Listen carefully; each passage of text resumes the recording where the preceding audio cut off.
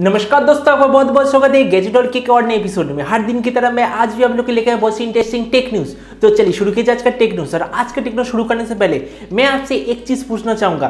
पिछले वाले जितने भी टेक न्यूज है उससे मैंने आज जो थंबनेल यूज किया है वो बिल्कुल अलग है। आप मुझे प्लीज कमेंट सेक्शन में बताइए कि ये जो नया वाला थंबनेल ये पिछले वाले थंबनेल से अच्छा है या फिर बुरा है।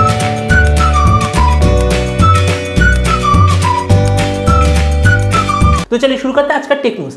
आज का सबसे पहला न्यूज है रियलमी की तरफ से, जो कि बहुत ही बढ़िया है। आप लोग शायद रियलमी U2 के बारे में कुछ इंफॉर्मेशन लेना जरूर चाहते होंगे। तो रियलमी U2 बहुत ही जल्द लॉन्च होने वाला है। इस स्मार्टफोन का जो मॉडल नंबर वो होगा IMX2063 और इस स्मार्टफोन में जो प्रोसेसर होगा उसका गीगाबाइट स्कोर आया है। आप देख सकते हैं सिंगल कोर में 570 और मल्टी कोर में 1683 और ये वाला स्कोर लगभग स्नैपड्रैगन 730G जैसा ही है। तो देखिए स्नैपड्रैगन 730G रियलमी U2 में तो बिल्कुल भी नहीं आएगा।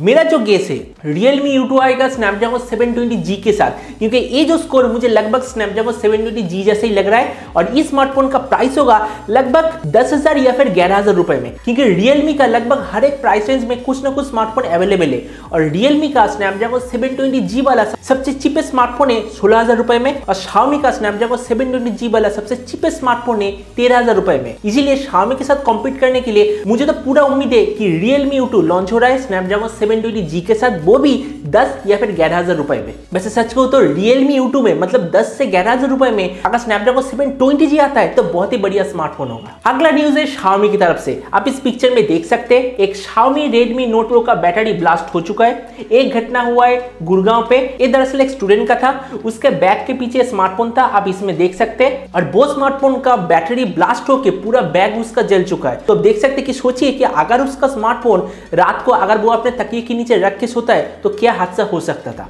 तो इससे मैं आपको एक चीज कहना चाहूंगा, अगर आप रात को जब भी आप सोएंगे तो कोशिश कीजिए अपना स्मार्टफोन थोड़ा सा दूर रखने की, जिससे कि आपके साथ कभी भी ऐसा हादसा ना हो। तो एक लीक्ड इंफॉर्मेशन से ऐसा पता चला है कि पोको भी बहुत ही जल्द अपना पावर बैंक लॉन्च करने वाला है, जो कि 10,000 mAh का होगा और इसमें क्विक चार्ज 3.0 सपोर्टेड है और इसमें मैक्सिमम 33 वाट का आउटपुट भी है और इसमें 4 इनपुट आउटपुट पोर्ट भी है। मतलब एक बहुत ही बढ़िया पावर बैंक होने वाला है। तो वीवो अपने एक नया स्मार्टफोन लॉन्च करने वाला है वीवो S6। मैंने तो आपको इसके बारे में पहले ही कहा था। तो इसमें जो नाइट मोड वो बहुत ही शानदार होने वाला है और वीवो ने इसके लिए एक टीजर पोस्टर लॉन्च किया है, आप इसमें देख सकते हैं, जो कि मुझे बहुत ही बढ़िया लगा। तो अगला न्यूज भी वीवो की तरफ से। वीवो Z1X का एकदम हायर वेरिएंट जो कि है 8GB 128GB, ये वाला स्मार्टफोन लॉन्च हुआ था 22,000 रुपए में, लेकिन अभी इसके ऊपर 4,000 रुपए डिस्काउंट चल रहा है। मतलब 8GB 128GB वाला स्मार्टफोन आपको मिलेगा 18,000 रुपए में, वो भी एक बहुत ही बढ़िया प्रोसेसर और कैमरा कॉम्बिनेशन के साथ। अगर आप खरीदना चाहते हैं तो फ्लिपकार्ट से आप इसे जरूर खरीद सकते हैं। तो बिल गेट्स माइक्रोसॉफ्ट का CEO या फिर माइक्रोसॉफ्ट का मालिक, वो अभी माइक्रोसॉफ्ट के बोर्ड ऑफ डायरेक्टर्स से निकल चुके हैं। मतलब पहले क्या था, वो हर रोज माइक्रोसॉफ्ट के ऑफिस में जाते थे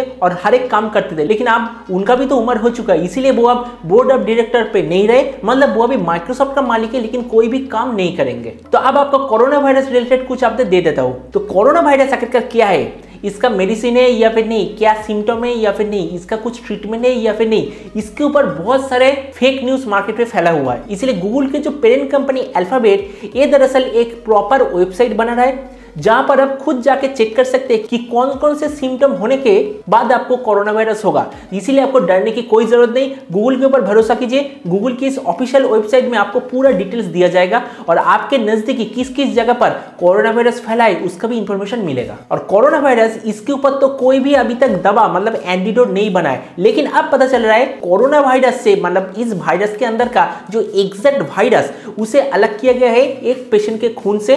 तो इससे और भी ज्यादा बढ़ जाता है जिससे कि इस वायरस का बहुत ही जल्द एंटीडोट बन पाए, क्योंकि इससे पहले कोरोना वायरस हुआ है ऐसा कुछ पेशेंट के अंदर से ब्लड और वायरस दोनों को अलग नहीं किया गया था। तो अब ये पहली बार हो चुका है, मतलब एंटीडोट भी बहुत ही जल्द बन जाएगा। तो जो लोग बहुत ही जल्द कुछ स्मार्टफोन खरीदना चाहते हैं, मेरे ख्याल से अभी आप खरीद लीजिए, क्योंकि एक न्यूज आ चुका है इंडिया में स्मार्टफोन के ऊपर जो GST वो और भी ज्यादा बढ़ने वाला है। कुछ महीने बाद अगर आप कोई स्मार्टफोन इंडिया में खरीदने जाए तो आपको पहले से भी और भी ज्यादा पैसे देने पड़ेगा कोई भी नया स्मार्टफोन खरीदने के लिए। तो WWDC जिसका फुल फॉर्म है वर्ल्ड वाइड डेवलपर्स कॉन्फ्रेंस, ये तो कैंसिल हो चुका था और इस इवेंट में दुनिया के सबसे बड़ी जो टेक कंपनी वो भी पार्टिसिपेट करने वाला था।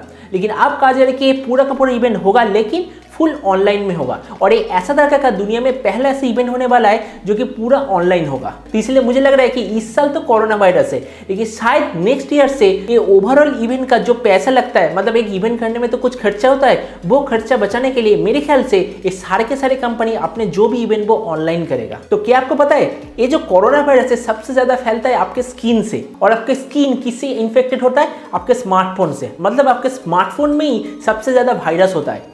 इसीलिए सैमसंग कंपनी ने गैलेक्सी सैनिटाइजिंग सर्विस लॉन्च कर दिया है और ये बहुत ही जल्द इंडिया में भी आ जाएगा। इसके जरिए आपको एक छोटा सा पैकेट जैसा दिया जाएगा जिसके जरिए आप खुद अपने स्मार्टफोन को साफ कर सकते हैं, जिससे कि आपके स्मार्टफोन में कोई भी वायरस ना हो। क्योंकि देखिए पानी या फिर दूसरी चीज से अगर आप साफ करते भी है और अगर आपका फोन वाटरप्रूफ भी होता है, लेकिन फिर भी आपके स्मार्टफोन में वायरस होने के 100% चांस होगा। तो हुआवे एक नया स्मार्टफोन बहुत ही जल्द लॉन्च करने वाला है। मतलब जो हुआवे P40 वो नहीं, उसके साथ ही कोई एक और स्मार्टफोन लॉन्च होगा जिसमें 48 मेगापिक्सल क्वाड कैमरा सेटअप होगा और 6.3 inch full HD plus OLED display होगा। और मुझे जो लीक इन्फॉर्मेशन मिला है कि और ये बार स्मार्टफोन स्पेशली इंडिया में भी लॉन्च किया जाएगा। तो अब देखते हैं कि आखिरकार ये 48 मेगापिक्सल क्वाड कैमरा वाला और OLED वाला डिस्प्ले कौन सा होता है हुआवे स्मार्टफोन का। तो BSNL और SBI ये दोनों कंपनी ने मिलकर एक नया पेमेंट सर्विस चालू कर दिया है। इस पेमेंट सर्विस का नाम है भारत इंस्टापे डिजिटल पेमेंट, और इसके जरिए आप जैसे दूसरे प्लेटफॉर्म में ऑनलाइन पेमेंट करते, इसमें भी अब ऑनलाइन पेमेंट कर सकेंगे। और आज का आखिरी न्यूज,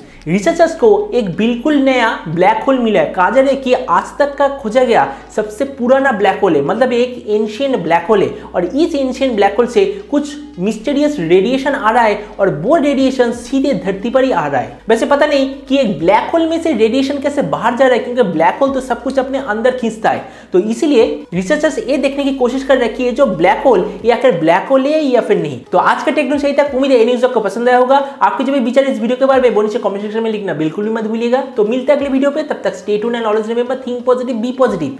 थैंक यू।